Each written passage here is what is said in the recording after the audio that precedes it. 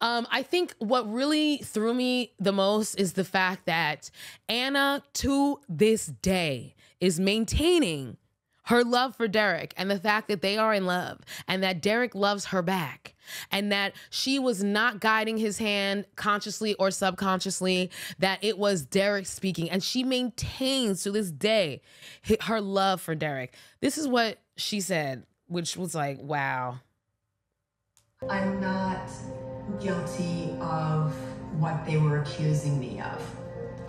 If the accusation is I have some weird perversion that makes me want to molest helpless, intellectually impaired people, that's simply not the case.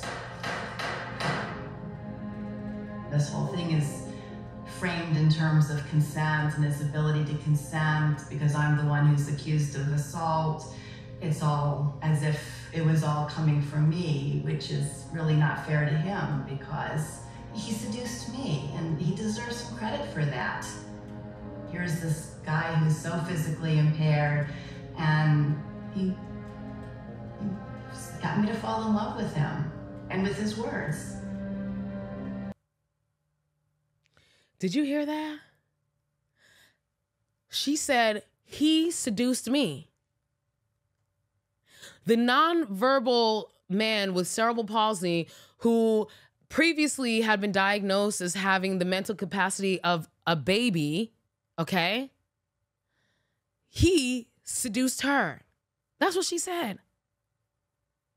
She said that he deserves some credit, that he got her to fall in love with him.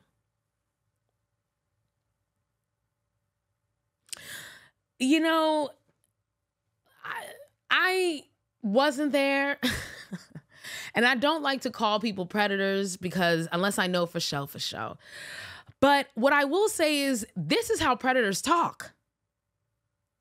You will always hear these creepy predators always talking about how, oh, you know, she seduced me.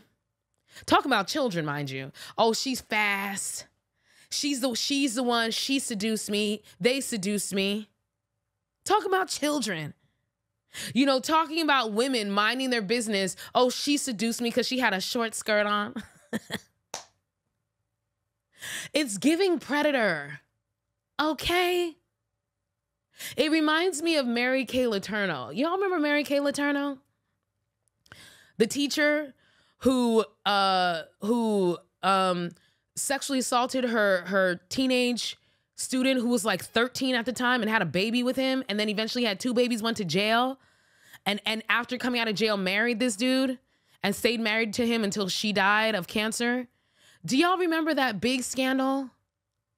There was this one interview where the interviewer was basically trying to get Mary Kay Letourneau. This is like years later, you know, the boy, Vili Fulau, he was an adult, like, and they had already had their 2 children. And the interviewer is sitting there trying to get her to acknowledge, like, listen, girl, like you already did your time. Like, you can't go back. He's an adult now. Just be honest. Like, you know that what you did was inappropriate, right? And you know what she said in that interview? She really spent a few minutes trying to say that Vili, the 13-year-old boy, was the, quote, boss.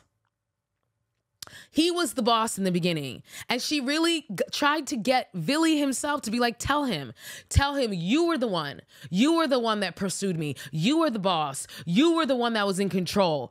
This 30-something-year-old woman at the time saying that a 13-year-old boy was in control of their sexual relationship. What the fuck?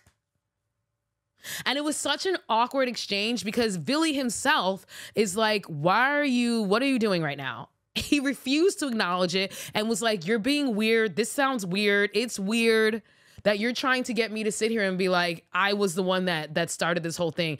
It's weird. Look it up.